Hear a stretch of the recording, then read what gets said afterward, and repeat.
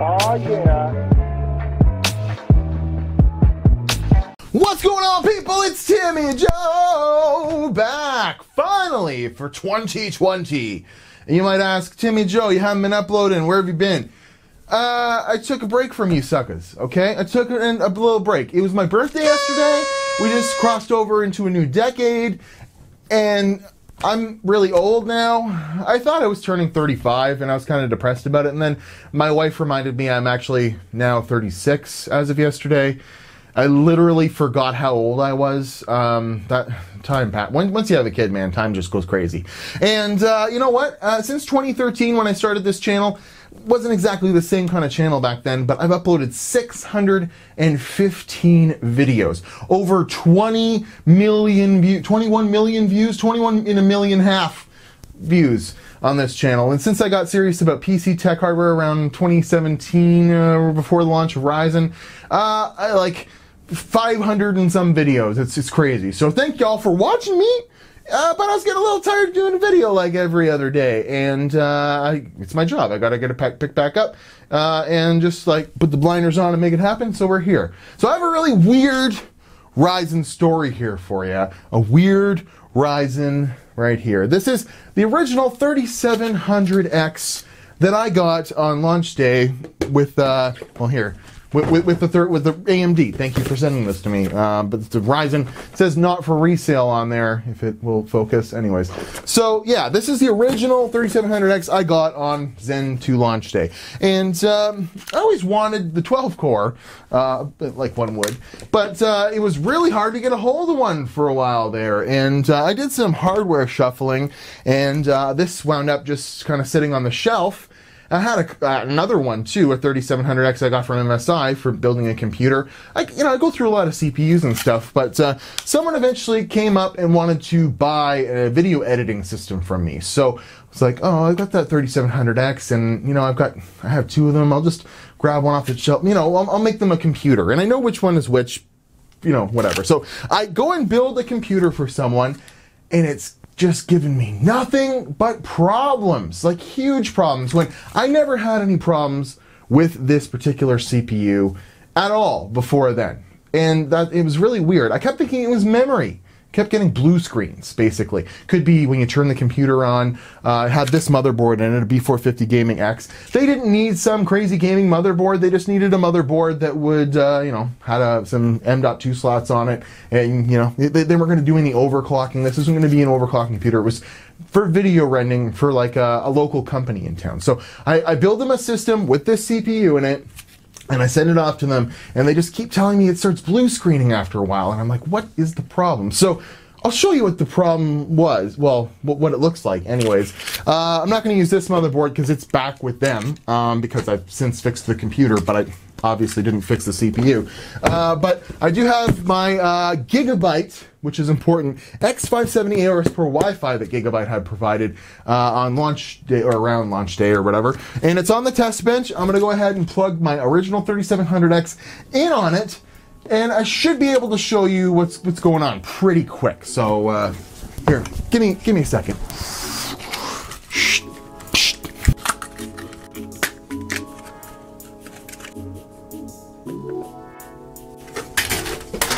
Fucking hell.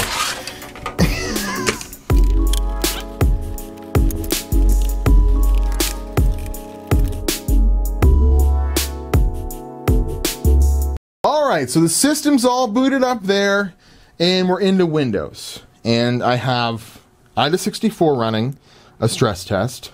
Sorry, that's not going to be in focus. And we can see there, over 4 gigahertz with the Wraith Spire cooler on there.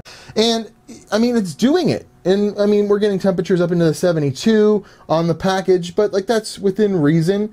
And, I could go ahead and, check even stress system memory here, right? And I wouldn't have an issue.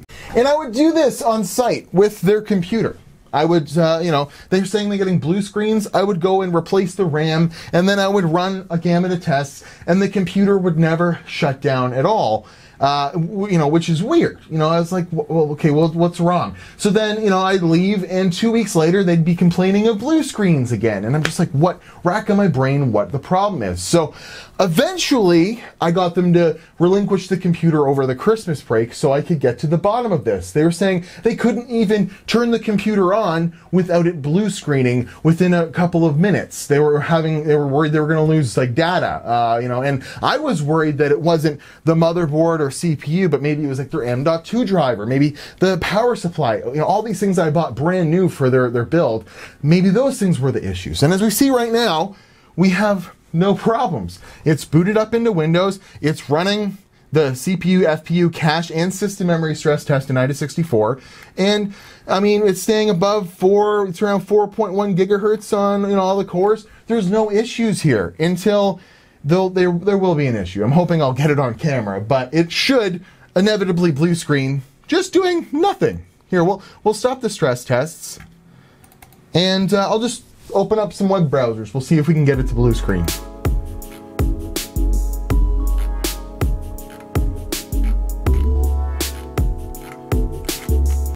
Boom! Blue screen. And it's page fault in non-paged area. That is very typical of what you would see while you were using this computer. And I just turned it on. It hasn't been 3 minutes and I got this random blue screen. So, you know, when you get this and you've troubleshooted the memory, and then, you know, I get their computer in here and, you know, I swap out the PSU just to make sure, get the same error. Swap out the hard drive, put a fresh install Windows it actually wouldn't even install Windows. So I put my test bench hard drive in there, and, you know, it will load into Windows, but inevitably we get the same errors. So, you know, it's not the M.2 drive, it's not the PSU, it's not the memory, because I've tried 100 of them. So it's either the motherboard or the CPU. You get it, you know, down to those two things, right?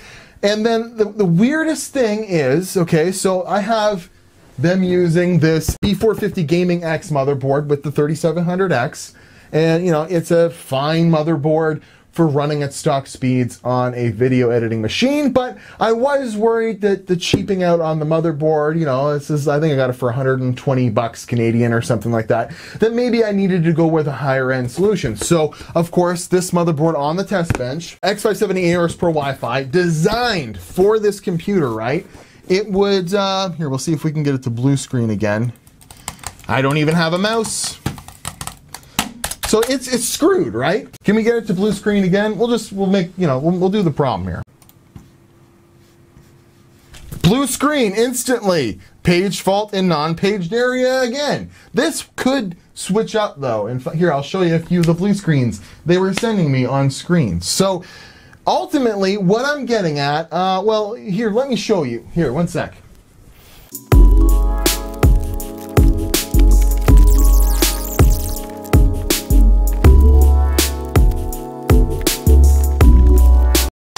Okay, so just because I like to give examples, we saw the computer blue screen with the other motherboard, right? With the X570 on my test bench, okay?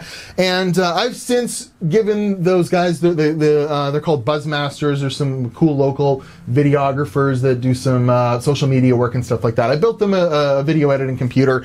I've since replaced the 8-core CPU and given them the computer back, and it seems, fingers crossed, like they won't be having any more issues with this B450 Gaming X. So we tested on Gigabyte motherboards, and we see the 3700X is now in a pretty budgetary bazooka motherboard. This is a gaming system I'm building for somebody. Just happened to have a Ryzen. It's going to have a 1600 in it. And we see it's running IDA64 with the Wraith Spire cooler. It's at 83 degrees, a little toasty, but, you know, whatever. And it's running a YouTube video. And as we saw, we couldn't have the computer on for, you know, any more than a few minutes without it blue screening with a Gigabyte motherboard. So you see what I'm getting at? That's an MSI board, and it works just fine. When I got their computer in to troubleshoot, you know, after I'd done it on site a bunch of times and never came up with anything, I always thought it was a RAM issue. I swapped out RAM a whole bunch of times. I made sure the chipset driver was installed. I ran IDA64, you know, sometimes, and it would run for like 30 minutes, and I'd say, well, your computer looks fine. And then, you know, with the memory system tests or stress on there as well. And then, you know, a week later, they'd be saying blue screen like 5 times. I'd be like, what? So I finally say, you got to give me the computer and I'll bring it home and I'll do some troubleshooting. And you know, with troubleshooting, you just start switching parts out. So as soon as I got home with the computer, I took the 3700X and I swapped it into my everyday system running MSI Meg Ace motherboard. And I took the 3900X and I put it in their system. And then both computers would work perfectly. So it's like, is the problem the CPU or is the problem the motherboard? Well, I can't tell, because those two parts are working perfectly swapped out into other computers. So I, checked replaced the power supply. Still had issues with the, their proper setup. So then I grabbed this motherboard, which I had sitting around, put it on my test bench, and it blue screens on this motherboard. So I'm like, okay, well, what is the problem here? So then I grab another motherboard. I had an Asus Strix B450F Gaming or something like. Anyways, swapped it into there. It wouldn't blue screen. So I swapped it back in to this motherboard, and then it would blue screen. And then I, swap it into this one, and it doesn't. And then I tried an ASRock B450 Pro 4 Gaming, and it wouldn't blue screen. So when I eventually came to the conclusion, the gremlin that I'd been chasing this whole time was that my not for resale 3700X that I probably shouldn't have sold in the first place, but it was to buy a 3900X, so I wasn't just selling it for profit, underwear and then profit. I was, looking to upgrade my shit, and AMD didn't give me the 3900X at launch, so I wanted to get one and test it out. It just turned out that the CPU will not work with gigabyte motherboards only. Well, at least the two that I've tried, but it'll work with every other motherboard. And yes, I tried updating the the chipset driver, all of the drivers. I thought maybe that some piece of hardware just doesn't work with that CPU that's shared between these motherboards, but there's not a lot in common between these two motherboards except for that they're both gigabyte as far as components. One's a $100 motherboard and one's a $300 motherboard. They're completely different as far as most of the things go. So when it came down to it, my gremlin was gigabyte motherboards specifically, I think. I mean, I don't know. I obviously replaced their CPU. They're on their way. So now I'm back owning this bad penny of a 3700X. And I'm going to use it in another PC build. Want to update my HD PC. It's just an i7 quad core right now. I want to change it to this, I guess, and put a better video card because I got a 4K TV now, and I want to be able to run, some computer games on the main TV at 4K. So I'll be doing an update video probably with all deep cool stuff, some really nice stuff, coming up in a couple of days with this. And then I'll get to test it on my HD PC and see if there's ever any issues with it. But as far as I can tell, if you put this 3700X in any other motherboard but a gigabyte board, Asus, ASRock, MSI, it works flawlessly. So I shouldn't have any issues. But have you ever heard of that before? A CPU that won't work in one manufacturer's motherboard specifically, just the manufacturer, something they do building their motherboards doesn't agree with this specific CPU. And it happened gradually because I used to run this as my main system, and I never really thought I thought I had memory issues. I did get some blue screens here and there, but I mean, I used it as my main video editing PC, this combo, for like 6 months and didn't really have too many issues. I do remember always bringing my RAM speed down a bit because I would get a blue screen, and it seemed like all the blue screens that they got seemed like memory blue screens. So maybe I was having the problem all along, but it was so intermittent at first that you just kind of blame it on maybe my RAM speed's a little bit too high. And then eventually it starts happening, every couple days, and then every day, and then within 5 minutes of starting the computer. And then it becomes a really hard problem to troubleshoot because you would never think the CPU won't work with a specific motherboard manufacturer. Like not even, that maybe it won't work with a cheap motherboard, but it'll work with an expensive. It's just gigabyte specifically. It worked in 4 other motherboards that weren't gigabyte motherboards, at least so far. So as we see, it's running the stress test, the memory stress test, the cache, the FPU, CPU, and it's playing a YouTube video. We've never seen it crash. That's my 3700X in a cheap motherboard, $80 motherboard in a little gaming system. I've run it for 24 hours in this system, playing YouTube videos and running stress tests, and never had it blue screen once. But if it's on a gigabyte motherboard, here, I'll shut this all off, it will blue screen. So when it comes down to it, this video is just about showing you how frustrating troubleshooting computers stuff can be. And maybe someone else out there has had this same issue before. Like, I've had issues where, an Intel CPU won't work in one motherboard, but it'll work in another board. And I usually chalk that up to mounting pressure. Or, those are LGA sockets. They're a little finicky sometimes. But this is pin on grid. There's little pins. They're all fine. There's no thermal paste on the CPU. I cleaned it thoroughly. And it just won't work on gigabyte motherboards, and that is the weirdest thing ever. So what is your weirdest troubleshooting computer gremlin? Because this whole 3700X and gigabyte motherboard one, it took anything that I dealt with in 2019. It's one of the most aggravating problems that I've ever had, and I just wanted to share it with y'all before I started putting all this stuff away and using this CPU, just so you know I'm having troubles. It's not always smooth sailing when it comes to building PCs in Timmy Joe's world. I get problems too, but as far as a 3700X not working in a specific manufacturer of motherboard, that one takes the cake. It's so weird. So I'm at Watch Timmy Joe Instagram and Twitter. I want to thank all of these Patreon people that are flying up on the screen. They help make the videos happen, and it's 2020 now, and I will be making videos on a regular basis from here on out. So if you want to join the Patreon crew, you'll get your name up on here at the end of videos. And I want to thank you guys just so much for for watching my weird ass. 615 videos, over 20 million views, almost 130,000 subscribers. It's going to be a great 2020. I want to get that up to 200,000 subscribers by the end of the year. And in the comments below, what is your weirdest computer problem? Weirdest troubleshooting problem you've ever had with computers?